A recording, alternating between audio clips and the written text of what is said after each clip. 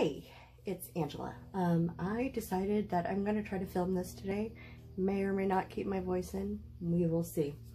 But I'm taking a cue from Mixedmediagirl, who likes to pour over some weird stuff. And I found this skull at Michael's yesterday. And I decided to toss some spray paint on it last night. And I'm going to pour on top of it. Hopefully we'll end up with a fun little piece of art. And then after I'm done pouring on top of the skull, I'm going to tilt the canvas. And then I get a bonus piece of art out of it. So I thought I'd quick film it. And if you can hear screaming in the background, it's actually not my child for once. Yay! I have the windows open, and my neighbors have a child that's younger than mine. So I'm using Artist Loft pre-mixed, ready mix pouring paint, mostly in fall colors. Threw in a dash of blue, since this was Mixedmediagirl sort of inspired. She tends to toss in a lot of blue into whatever she does, so I figured I might as well do the same. So here goes. Let's give it a try. And now they're singing next door. I'm just gonna ring. Woo! And we're just gonna let him fall where he wants to fall. No pun intended.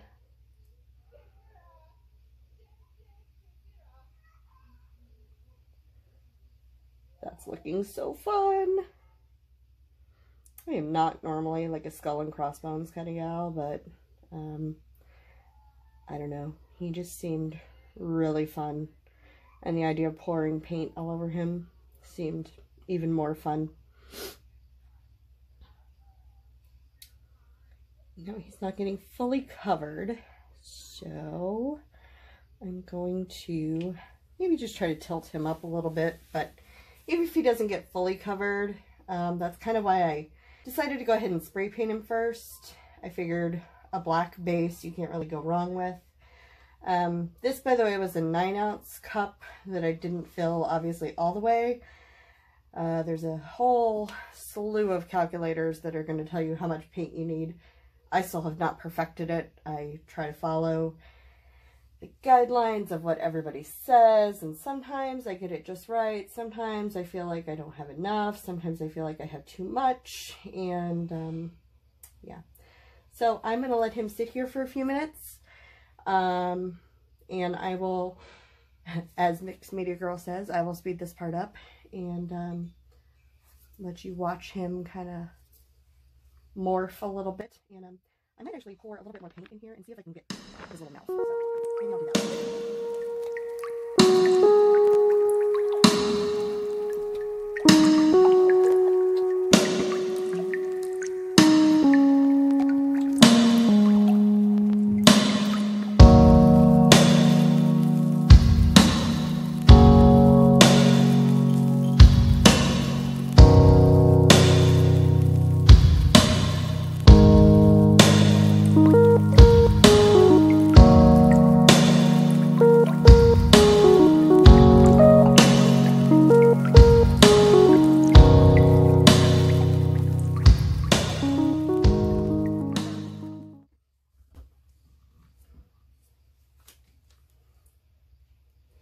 I think we covered most everything but his teeth. Now there's definitely a ridiculous amount of paint on this canvas, so I'm probably going to lose a lot.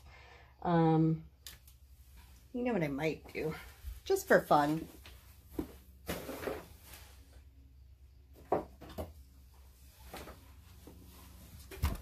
Whoops.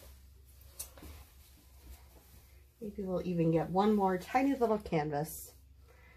We'll see if we can get some drip to run off on the 5x7. So maybe we'll get 3 pieces of art out of this, because I did get a lot of paint on there. So I'm going to gently pick him up, set him off to the side.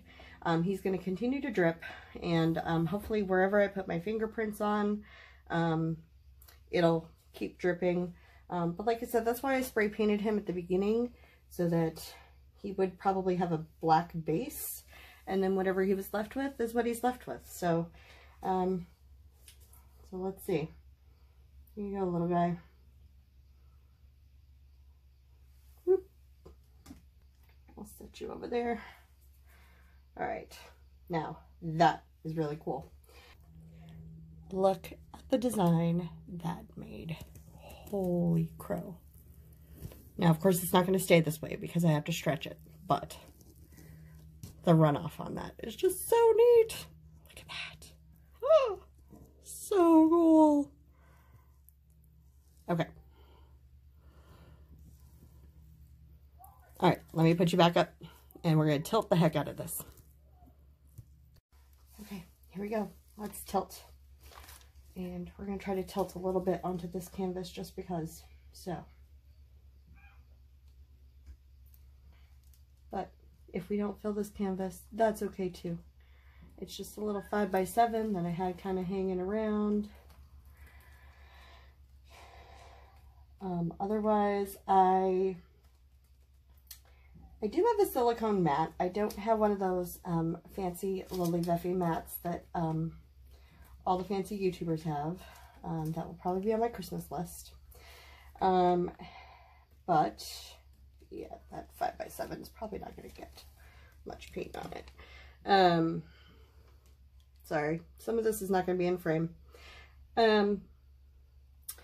But for right now, just for cleanliness sake, I just have freezer paper down, which will catch the drips and will give me some of those lovely skins that I make my fun keychains out of. So I am excited about that. And this is really cool and kind of dark and gloomy, and I kind of love it. Kind of love it. Okay. So I'm going to let this sit here for just a second. Clean up some of my edges here. Make sure I got my corners. Let me see what I've got here on this little 5x7. And this was drips on top of drips. So this one may end up being a little bit more muddy, but you know what? That's part of the fun, right? Now the trick is going to be to make sure I don't get any paint from this one on the big one that's sitting behind it.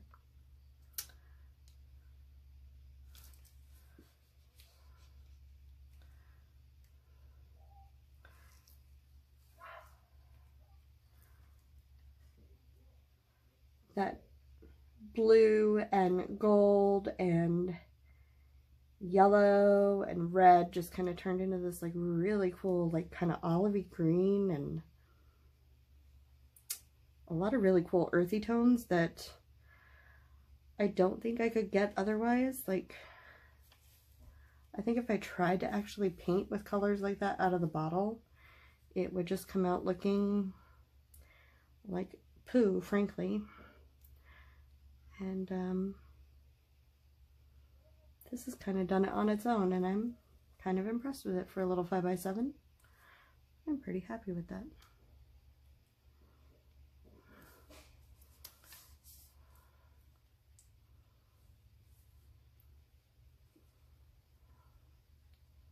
Just trying to get that last little corner here.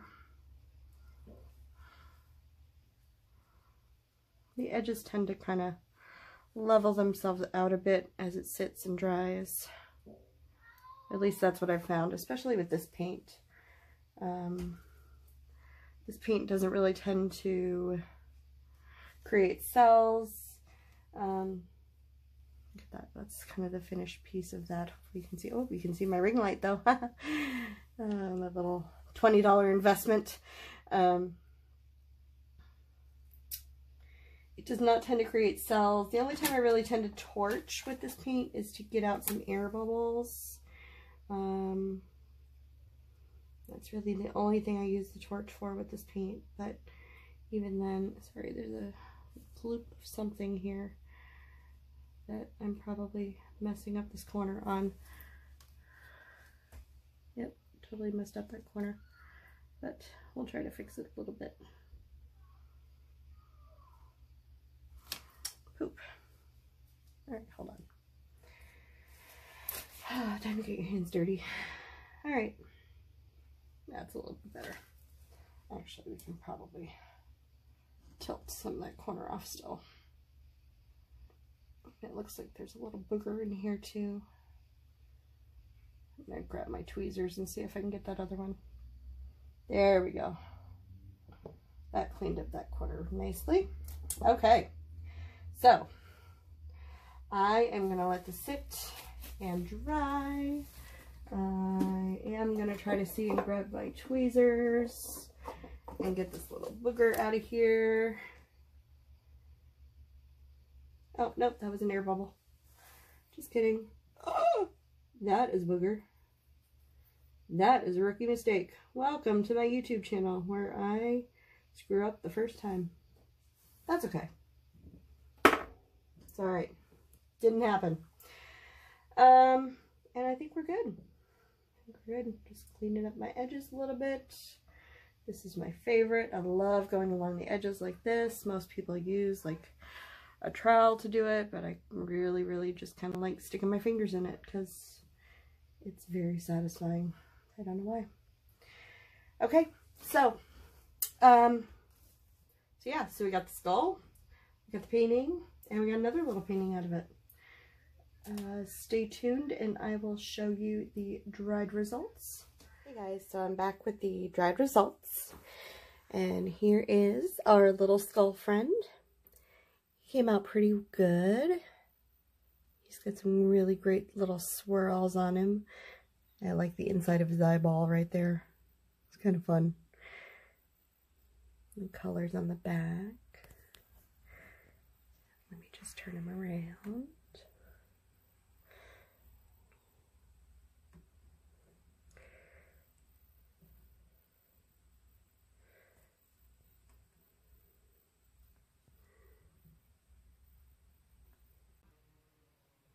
Here is the 10 by 10. I'm going to try to show it. I apologize, there's going to be some shadows, but there's some natural daylight in here. I do have my light on as well, but lots of really great swirls in here. The best word I can use to describe this is moody. Just very earthy and natural, and considering how bright the colors were, they kept their lines really well. They didn't really get muddy, but they just turned into this very neutral looking thing. I don't know how else to describe it. I'm sure there are better words, but it's Monday morning and I don't have the words. So that is the 10 by 10. Again, I'm sorry for the shadow, but I do really love how that came out. And here's our little bonus 5 by 5, or I'm sorry, 5 by 7 that we got out of it. Again, very earthy colors. There's a lot of gold in there. I love the little stripe of red and blue on the bottom and that little burst of white that kind of came out. It's really fun.